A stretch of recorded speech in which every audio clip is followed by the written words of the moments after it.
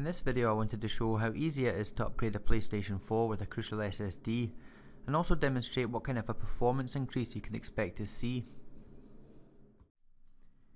We'll start off with the actual installation itself. Make sure the PlayStation is unplugged, and it's even worth pressing the power button a couple of times just to make sure any remaining power is drained from it. With a bit of manoeuvring, the top cover just pulls off. You can then remove the screw holding the hard drive bay in place.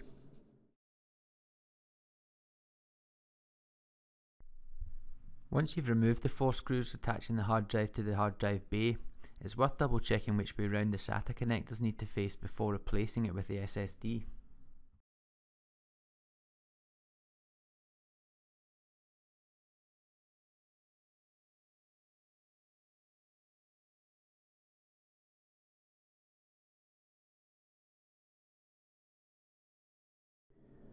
Once the SSD has been attached, push the drive bay back into the slot and reattach the screw.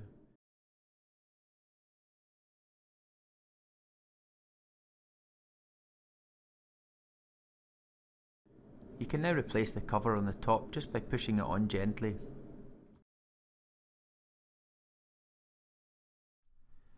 Now that we've installed the SSD, the next step is to download the system software from the Sony PlayStation website and copy this onto a USB flash drive. It's important to note that Sony provide 2 versions of the download. One is just an upgrade option and the other is the full system software. Make sure you get the full version as we need this to initialize the new SSD. If you've not already backed up your save game data, there's instructions at that website as well on how to do this. You will now need a USB flash drive that has been formatted using the FAT32 file system, and then you'll need to create a folder on it called PS4 and a subfolder within that called Update. I think they're case sensitive, so best to use all caps. Now you can copy that file you downloaded into the new folder you created on the flash drive, which takes us on to the next step, initializing the SSD and installing the system software.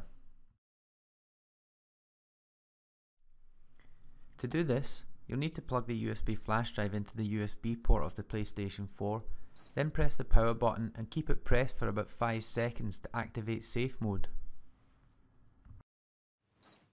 Once you've connected your controller, scroll down to the last option, Initialize PS4, reinstall system software. Then you can just follow the on-screen instructions to set up the system software on your new SSD.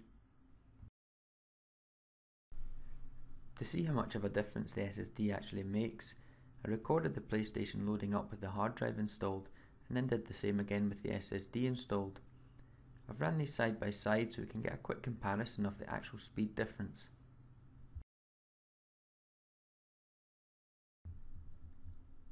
Load up time was roughly 16 seconds with the SSD installed. With the old hard drive in comparison, it took around about 23 seconds to fully load up. That makes it about 30% faster starting up the console with the new SSD.